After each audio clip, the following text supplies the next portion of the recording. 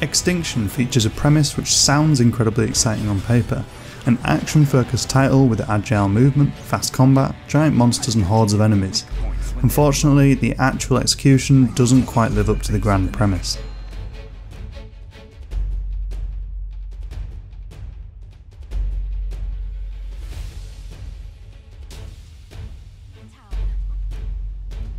You play as Avil, one of the last few remaining Sentinels, an ancient order tasked with protecting humanity from the Reveni, also known as giant ogres.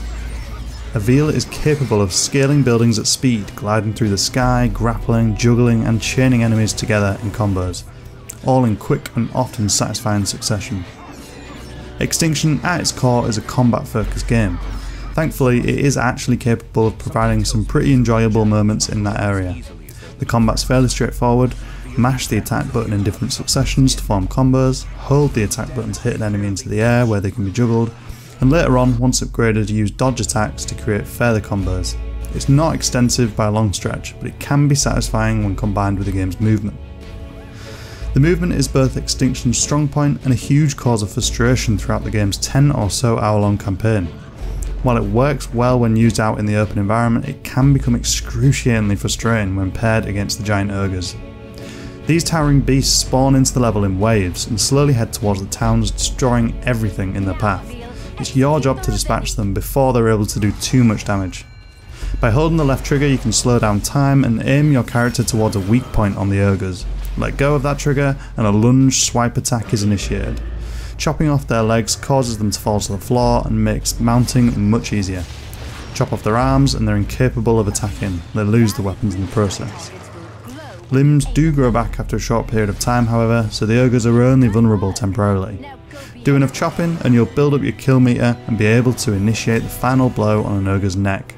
Basically, mount the beast, reach the neck, hold the left trigger, aim towards the highlighted weak point, and you'll kill him. The game's complexity actually comes from adding armour to the ogres. Early on in the game, wooden armour forces you to take an extra blow in order to create a vulnerable spot. For example, you destroy the leg armour first and then you can chop off the leg. Every few levels the developers introduce a new form of armour, such as bone armour, which forces you to wait for the fire in the skull's eyes to extinguish before the armour is vulnerable, to padlocks on the armour pieces which you need to destroy first, and even spiked armour which causes you to take damage when you come in contact with it. The armour feels less like an exciting gameplay mechanic and more like an excuse to add artificial difficulty to the game. As the game progresses, the basic mechanic of dispatching the ogres remains exactly the same. The weak spots stay the same, purely protected by different forms of armour. A padlock which requires 2 hits was too simple. How about 4 padlocks on a single piece of armour? Or even, how about a form of armour that's literally indestructible? Mechanically the game feels identical throughout, making things feel like a real slog. The ogre's armour rarely feels interesting, and instead feels purely designed to make the same task take longer.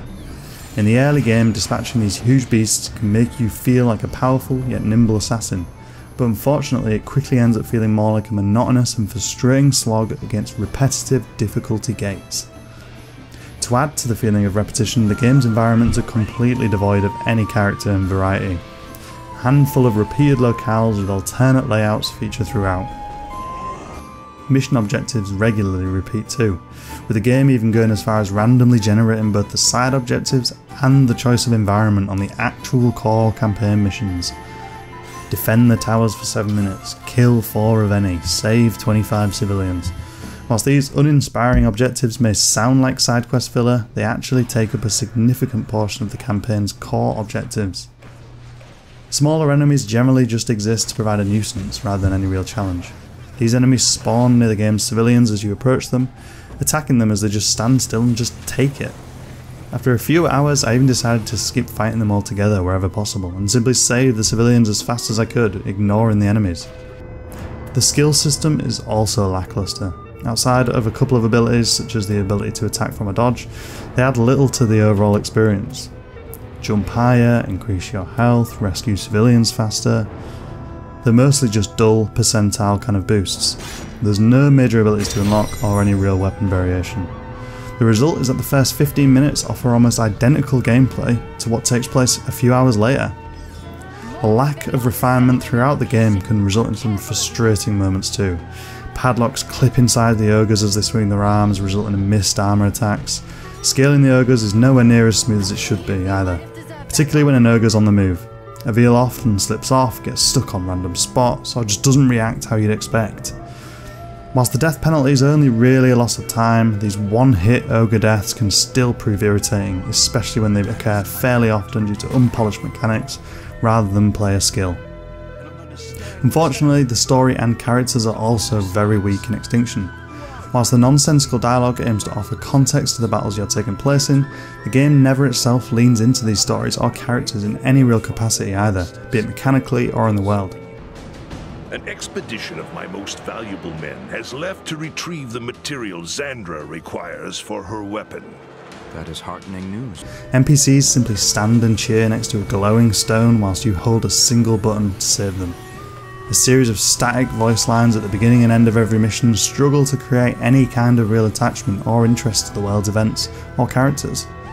That said, between each chapter there are some genuinely well animated cutscenes which offer the only glimpse we get at something interesting in the story. These cutscenes look great, the game's voice acting is actually fairly solid considering as well. Unfortunately though, they never amount to anything more substantial. Visually, the game is a mixed bag. The stylized design works well, but the bland, repetitive environments just don't look that great.